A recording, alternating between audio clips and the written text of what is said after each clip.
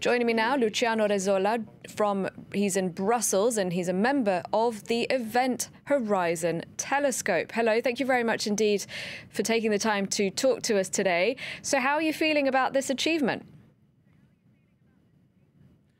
I'm definitely much more relieved now that we are able to openly talk about it and explain people what we found.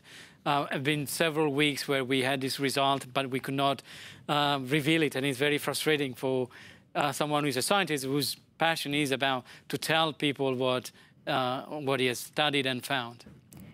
Could you try explaining to us how it's even possible to capture an image of something so far away? Well, capturing an image of something that is far away is not difficult. Telescopes are exactly built to do that. What is more difficult in this case is two things. The first one is capturing something that cannot shine, and the second thing is having a very high resolution. So to get high resolution, what you need is a very large telescope. But even the largest telescopes that we have on Earth are not big enough. So what you can do to cope with this is to imagine that you build a virtual telescope, which is actually made of several telescopes observing the same object at exactly the same time. And then this is effectively as you have a huge telescope, the size of the Earth.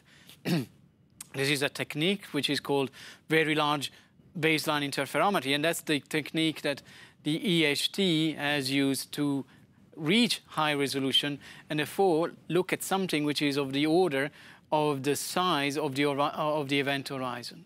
Now, the event horizon of a black hole is this surface, this mathematical surface which absorbs everything, even light.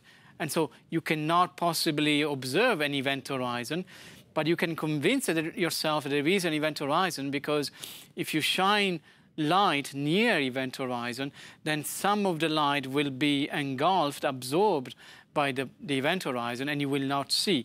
This is best seen in this cube here, which is just showing some photon trajectories. And you can see that a photon near a black hole does not move in straight line. It actually bends. And you can see some of these light rays are bent, and some of these light rays will actually go into the black hole. So if you see from this side now, there is a circle. That's the edge of the region where photons, where light is trapped, and that is what is the shadow. So the shadow is bigger than the event horizon. And if you see a shadow, which is not exactly dark, but darker than the rest, then that's a very strong indication that in that shadow there is an event horizon.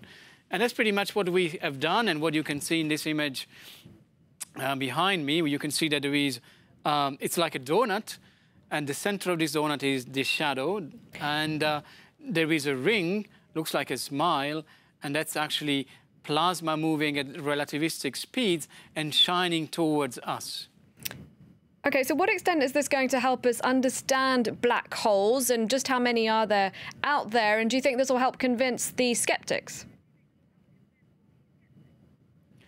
Well, skeptics will always remain skeptic because most of the time they are not using, facts to base their judgment. But certainly this will convince the scientists that there are black holes. And how many black holes there are? Well, this size of black holes, these supermassive black holes, we think there is one in every galaxy, and there are billions of galaxies. So there are lots of black holes.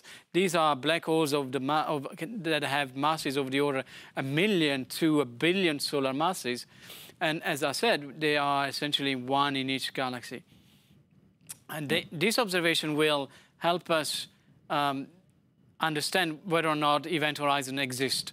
This is a fundamental element in understanding physics, because inside an event horizon, you cannot perform any test. You can perform a test, but you cannot transmit the result of this test to anyone. So it's like a no-go area. It's like a closed door. We think we know what's behind the door, but once we cross the door, there is no turning back. And so now we are proving the evidence that there is such a door, and it behaves like Einstein predicted. And what's next for you and the rest of the team? So ever from the start, we had two targets. One is M87, the one we have seen now, and the other one is Sagittarius A star. Sagittarius A star is a supermassive black hole at the center of our galaxy. And that's our next goal. We are now analyzing the data, and we hope to be able to tell something about that black hole soon. There are difficulties and a lot more to learn from that black hole. The difficulty is that this is a smaller black hole, and so has a typical variation time scale, which is of the order of minutes, tens of minutes. And we're taking a picture that lasts about hours. So you have that while you're taking a picture, the subject in the picture is actually moving. So that makes taking a picture, as you can imagine, much more difficult. In the case of M87, the one we have presented today, that's a much quieter, because it's bigger. The typical movement takes about 2 days, and so within a time span of 8 hours, you have essentially that the subject doesn't move.